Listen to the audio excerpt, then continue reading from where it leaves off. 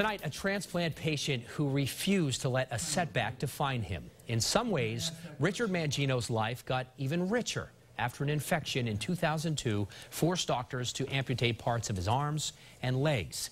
It was the only way to save his life. Well, it meant the end of his job as the leader of a grounds crew at Logan Airport and the beginning of a new creative journey. Well, every painting is a journey for me. There's no question Richard Mangino has a gift. A lot of this stuff is, I was in a zone, I think.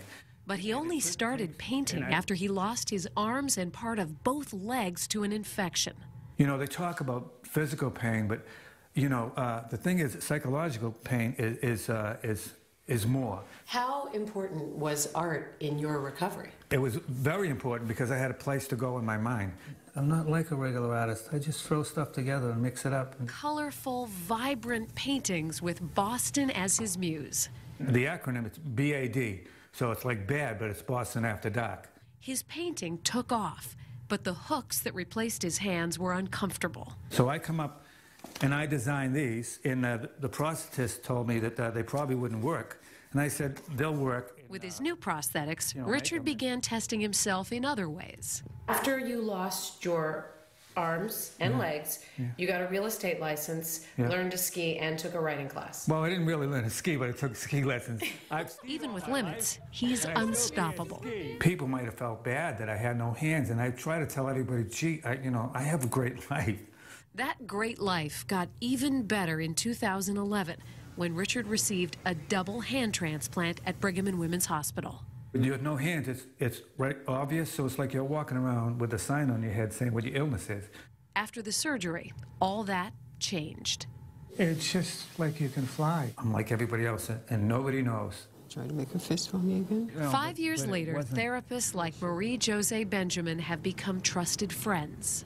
Just to have this new philosophy, I ask myself why about everything. Well, I try to think of every time. See, when I can do something, that's to their credit. Whatever I can do is to their credit. And whenever I do something, I try to let them know. If it's dangerous, I let them know after I do it. And in thanking them with sketches and notes, he caught the eye of a hospital donor who turned Richard's paintings into note cards, now on sale in the hospital's gift shop. Somebody would say, is that how he draws? He calls art a metaphor for life. It doesn't have to be perfect to be good. You painted something, that final stroke doesn't have to be it. You can change it. It's almost like magic. You know, I'm crazy over you. This magician is still performing. A few years ago, after the transplant, Richard taught himself to play the piano. You're the best thing in my life. I live my life so that those who love me, those who care for me, can live their life, not having to live mine. Just a few bars, that's all. Richard note cards raised some money for the transplant department at Brigham and Women's Hospital, and I asked him what's next. So he says he'd love to publish music, poetry, short stories, or a book. Okay, now that is just wildly inspiring. I left his house feeling so lucky to have met him and his grandsons, Nick and Trevor. I think how rich their lives are because he's in their life. This is going to be a crazy thing to say, but it's almost like his life somehow got better after this terrible thing happened to him. It just didn't stop. It's like, what's next? There's always something. Incredible. Thank you, Great Richard. story. Good job. Phenomenal.